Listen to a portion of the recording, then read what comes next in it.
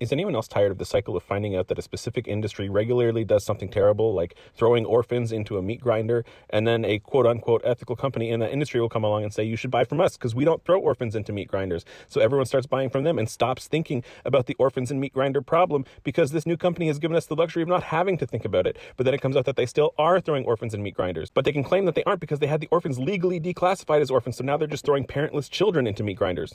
And when people find out, they get mad, but the company is like, we can't be doing anything bad because the inspector from this totally legit agency makes random inspections. But then it turns out that while the dates are randomly selected, the company is warned weeks in advance and they have the option to pay an extra $50 for the inspector to wear a blindfold during the inspection. So he technically doesn't see any orphans. And then it turns out that the company is actually the company that started the inspection agency in the first place. And then we forget all about it because we find out about something else horrible in another industry and the whole cycle starts again. Is anyone else tired of this? Anyway, buy my art. I don't throw orphans into meat grinders.